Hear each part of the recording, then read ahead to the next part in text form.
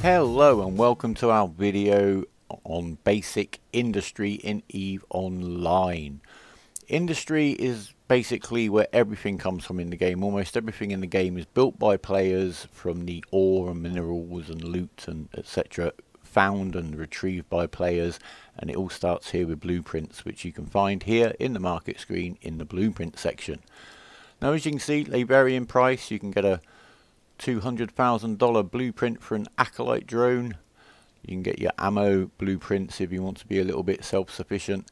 It really is up to you and how much time and money you want to invest into the industrial side of things, whether you want to make things for yourself, for your corp, or actually branch out into the market and go into like commercial production. And I've found that volume is the key to that. But anyway, look, you can get a Heron blueprint. You want to build yourself some frigates. They vary in price. You go up to destroyers. They've doubled in price pretty much to 11 million. The Dragoon blueprint's 15 million. I'm not actually sure. Well, they vary in price. Maybe they're rarer. Maybe it's because they need less materials. Who knows? We've also got one here. Look, 113 million for a Caracal. 150 million for the mower. So a little bit of variation in the prices, but I'm not sure why. If you know why, pop it in a comment. I'd be interested to know. Mining barges, if you're mining, you might want to put some of your ore aside to make yourself a nice new shiny barge. Entirely up to you. Pretty much there are blueprints here for almost everything in the game at Tech 1 level. Tech 2 blueprints need to be researched, or they can be found as loot. Even the structures here, look, you can buy yourself 70 million for a Fortizar, 70 billion, 6 billion for a little one, 700 billion for a blueprint for a Keepstar. There you go, something to aim for. But always check, I found, especially when you're an alpha, check the information and the requirements. Make sure you've got the skills to use it. We might have to come back to that later, because sometimes even I forget to do that. Right, we showed you all about how to mine and not die, and how to choose what to mine in the mining video, which is linked below. Here's all our lovely ore we've collected. Most of it is in the miasmos going off to be sold. As an alpha, probably, to be honest, the most sensible thing, ISK-wise, to do. But here we are. We're going to do some building. It's quite nice to fly your own ship that you built yourself and keep your own little ammo going, I know. It just depends on how you want to play the game. It is entirely up to you. Skill-wise, very limited as an alpha. The industry skill itself, which we can take up to level 5, it only really dictates the blueprints you can use. So if you want to build some of the bigger stuff, then you're going to need to train that up. But also, please do check that you don't need secondary skills. Don't just assume that just by getting industry 5 you can do that. Mass production is very simple. Each level of mass production, you get an extra production slot to use a blueprint in. You start with 1, so level 1 gives you 2, if you see what I mean.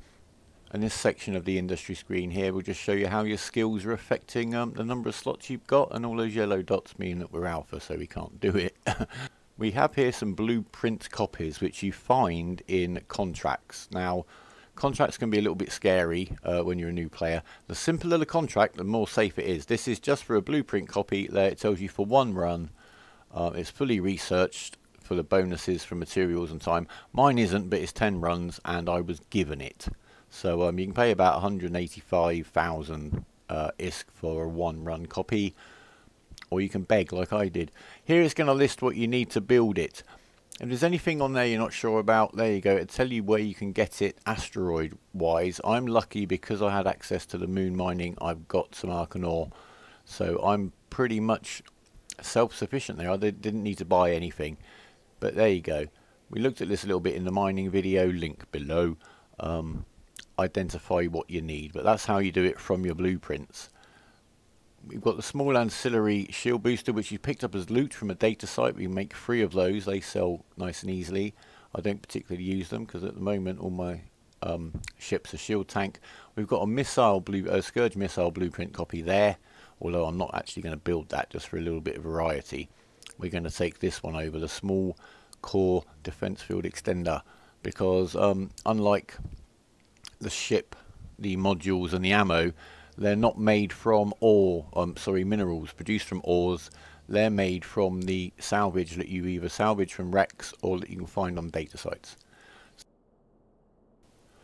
So we've got the asteroid ore, how do we get the minerals? Well, that's down to reprocessing, which is a very simple process. You just need to be in a station or a player-owned structure which can reprocess. It's that little icon over on the right hand side of the screen, like the recycling icon. It's basically telling me here I'm not going to get much out of this. My efficiency is very low because I'm an alpha. I don't think it can go much higher. 54% efficiency. That's why really I'd suggest you might be, if you want to make the most, is just selling raw ore. You have a look here. Yeah, I've got my reprocessing skill up to level 3, as high as it will go.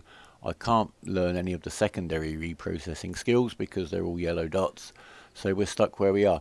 But for this, to make your own stuff, you do need the minerals, so let's just go ahead and do it, shall we? So I've checked all of these. I've done some maths. This one here, as we said, that's made out of the salvage materials because it's a rig.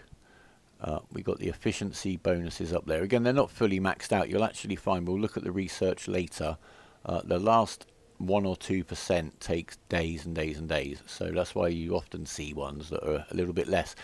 The blueprint copies are also used for T2 research, but alphas can't do that. So again, we've got all our list of ingredients here. We could, of course, just go and buy some meglasite if we were short of it. We wouldn't have to go and find some arcanor or some biscot. That is always an option, just to top up the supplies. So I've checked through the blueprints and calculated what we need to build them. This ore up here will produce more than enough minerals. But there we go. It's telling us here we're going to lose money in value just by doing it. It tells us there what we're going to get charged for doing it. We're doing it, so let's click that button. So now we've got the blueprints, we've got the minerals, so in theory we've got everything we need to build a cormorant. So let's go ahead and use the blueprint. But there's a problem. When you start the game in your tutorial missions, there's a production facility in the station you're getting the missions. There's no production facility in this station. We're going to have to find one. So go onto the industry screen, which you can click on the icon over there on the left, or it's Alt S.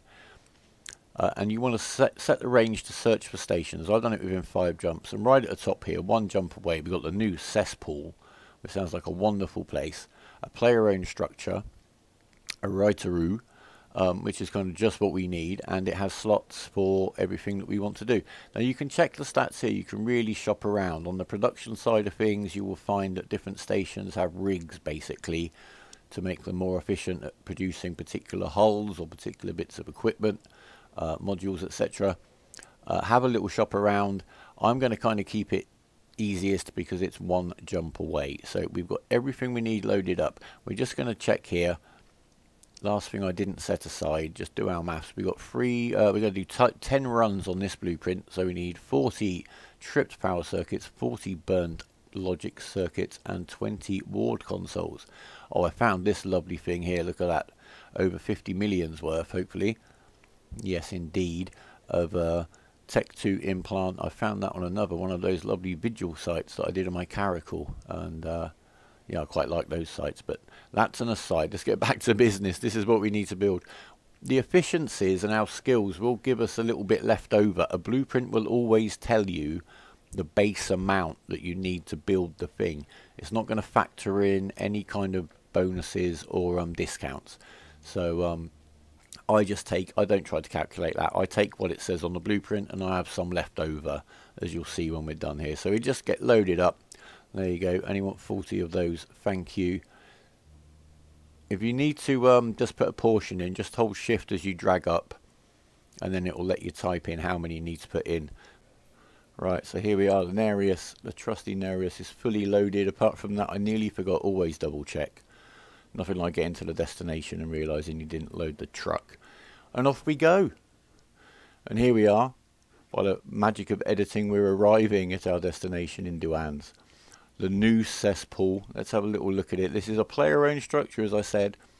They're usually the best places to do building, research, that kind of stuff, because they've applied the rigs and the bonuses are in effect. So thank you very much for the people who bother really to do this. It's not the industry I did a long time ago in some length. That was pre-Citadel days. So I'm just glad other people are doing that for me now. And our hosts today are Iron Oasis, thank you very much, 12-member corp. They obviously put this station up.